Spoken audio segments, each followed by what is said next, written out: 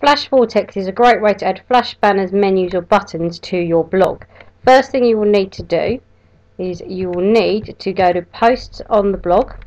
You will need to click add a new post, and when you go into the post you need to select the HTML button so that you can change the page so you can paste in code.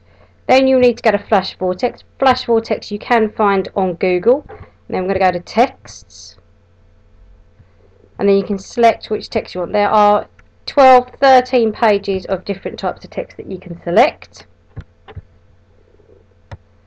I'm going to select this one here.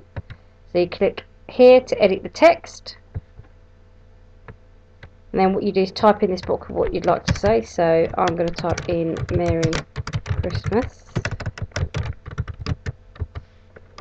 and a Happy New Year. Have a great break. Then what you can do is actually select what font you want. If you click view fonts, you can view the different fonts, so you can decide what you'd like to have. Then you click in to the text font and select which one you want. You can decide on how big the pixels are. Yeah, I'm going to go 30, so slightly bigger. You can center the text, and you can decide how far away from the margins they are. Then you can decide on how long it shows each piece of text for. I'm going to go for 7 seconds, and you can also change the colour of the text if you wish. You can scroll up and down, and then you can drag the button into the colour you'd like. I'm going to go for a nice blue.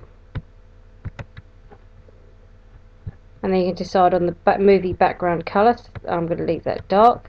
Then you can click on generate animation, and it will show you what it looks like. What will also happen is there will be a code here. If you click once on it and then right click, you can copy the code, and this is what you paste into the blog post. Then what I can do is right click and paste the code. That will appear. We can save it, and then what we can do is preview the post to see what it looks like, and it will show the flash text. And there we go, there's the text. And then you can publish.